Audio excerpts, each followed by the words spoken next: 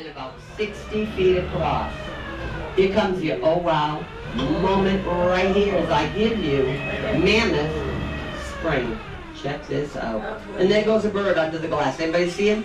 It's a cormorant. See him swimming? Yes. Told you they swam. Look at him go. There he goes. Whoop, that's a fish. But they swim like crazy. And this is Mammoth Spring. Isn't that beautiful? What kind of fish is that? That's a gar. Yeah, that's an alligator gar. There's a couple of them down in here. There's a couple of eels too. They must be freshwater eels because this is definitely fresh water. You know how those eels get from part of the water? Laying on the side of the road. Isn't that something? Now there's another TV show they filmed here called I Spy, and that featured Bill Cosby and Robert Culp.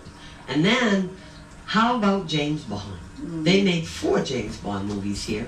One of them in 1979 was called Moonraker.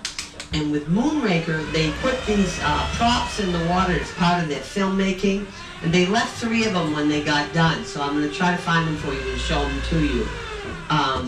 There's 3 statues that we're looking for. One side of the boat, we'll see them before the other. And then I'll spin it around. Oh, there they are. I came right up on them. They're right there. And they called them, somebody named them, Poseidon, Zeus, and Hades. And they stand about 7 to 8 feet high. Let me bring the boat back so y'all can see them.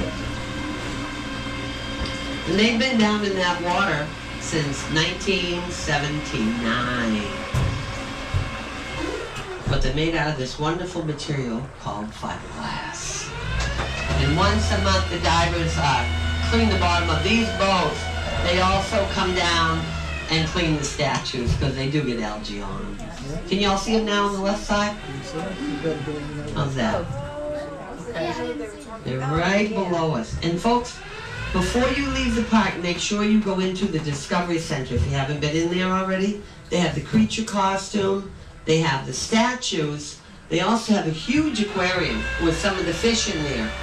But the best thing in there today is Captain Oscar. Captain Oscar ran these boats for 54 years, and he just retired from running the boats a few months ago. Now he's in charge of the Discovery Center. He is the sweetest, kindest man you will ever meet, full of knowledge. So just go in and say hi, how do you do, make his day. He's wonderful. And don't forget the SOP Center. There's a